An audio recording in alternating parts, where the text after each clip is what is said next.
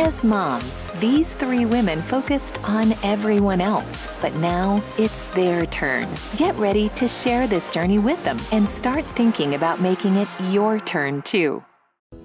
Meet Nicole, a healthy living, active mom who wanted to gain breast fullness and still keep it subtle.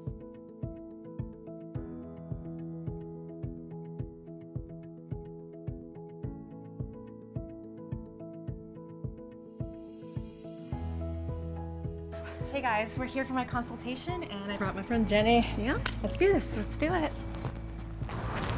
Thank you. Hi. How are you? Good. Here for my appointment. Okay, if I can have you sign in, Sure. the doctor will be right with you. Hi, Nicole. Hi. It's great to see you today. Good to see you too. Thank you so much for coming in. Yeah, you bet. I'm really excited to talk to you today about your choice to have breast augmentation surgery. Can you tell me a little bit about your concerns and what you'd like to talk about? Basically, after I had my kid, I went from a small B to a 38G, and then back down to, a lot, to like an A situation. So there's just a lot of skin, and I just don't think that my chest matches the rest of my body. Okay. This, I'll tell you, is a really common concern for young ladies who've been in your position. Yeah. What we'd like to do is to measure you, and we do what's called a biodimensional analysis of your tissues. Okay. Is it okay if I just take a look and then Rochelle is going to help me in terms of the measurements? Sure. Do you mind standing? Okay. And then what we're going to do is I'm just going to take a look. Is that okay if we take this down? Okay, great. So what we'll do is we're just going to do a little bit of measuring here. And left nipple is 20, right nipple is 20, and the base width is around 11.5 centimeters. Nicole, there are some really great choices on implants available. There are saline implants, there are silicone gel implants. We really, really think that a silicone gel implant with your tissue type is probably going to be the best fit. Okay. As far as sizing goes, really, it's very important that we understand your aspirations and goals, and we sort of touched on that. Again, part of determining what size you ultimately select, I'll help guide you. I'll make a recommendation in terms of what I think would probably be the best fit given what you've shared with me. Sounds great. Okay, Yeah. let's go. Let's do it. Thank you. You're welcome. It was so nice meeting you, Nicole. Yeah. So I'll definitely be in touch, Okay. and please let us know if you have any questions. All right, And it was thanks. nice meeting you too. Okay, have a great day, ladies. So, do you think you're going to do it? I think so. I still need to think about it though.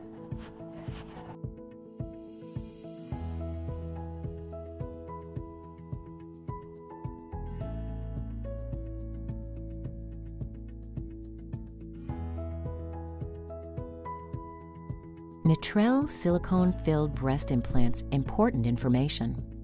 Who may get breast implants? Indications. Natrelle silicone-filled, Natrelle Inspira, and Natrelle 410 shaped gel breast implants are approved for women for the following: breast augmentation for women at least 22 years old for silicone-filled implants. Breast augmentation includes primary breast augmentation to increase breast size, as well as revision surgery to correct or improve the result of a primary breast augmentation surgery. Important safety information. Who should not get breast implants? Contraindications. Women with active infection anywhere in their body. Women with existing cancer or pre-cancer of their breast who have not received adequate treatment for those conditions. Women who are currently pregnant or nursing. What else should I consider? Warnings. Breast implants are not lifetime devices and not necessarily a one-time surgery. Many of the changes to your breasts following implantation cannot be undone.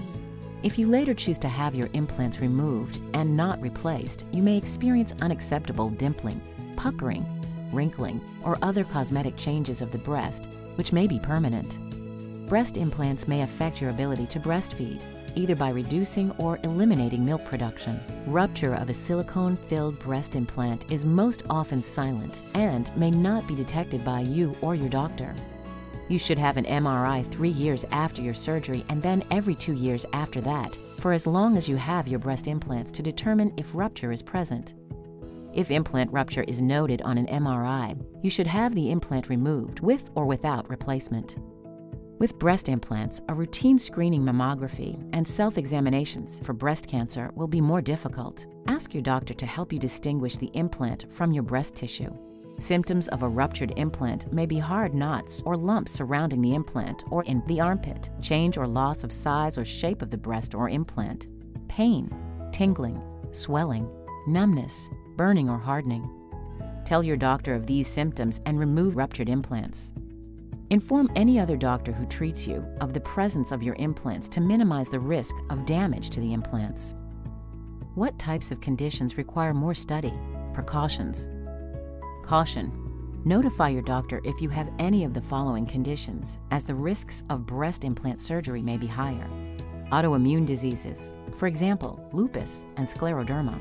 A weakened immune system, for example, currently taking drugs that weaken the body's natural resistance to disease. Planned chemotherapy following breast implant placement. Planned radiation therapy to the breast following breast implant placement.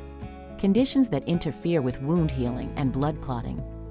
Reduced blood supply to breast tissue. Clinical diagnosis of depression or other mental health disorders, including body dysmorphic disorder and eating disorders. Please discuss any history of mental health disorders with your surgeon prior to surgery. Patients with a diagnosis of depression or other mental health disorders should wait for resolution or stabilization of these conditions prior to undergoing breast implantation surgery. What are some complications with breast implants? Complications. Key complications are reoperation, implant removal with or without replacement, implant rupture, and severe capsular contracture, severe scar tissue around the implant. Other complications include asymmetry, nipple, breast, skin sensation changes, scarring or wrinkling, rippling. Talk to your doctor about other complications. Talk to your doctor. For more information, see the patient brochures at www.allergan.com/labeling/usa.htm or call the Allergan Product Support Line at 1-800-433-8871.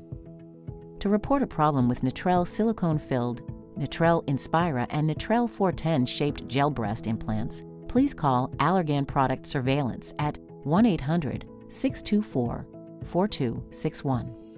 Natrelle silicone-filled, Natrelle Inspira, and Natrelle 410 shaped gel breast implants are available by prescription only.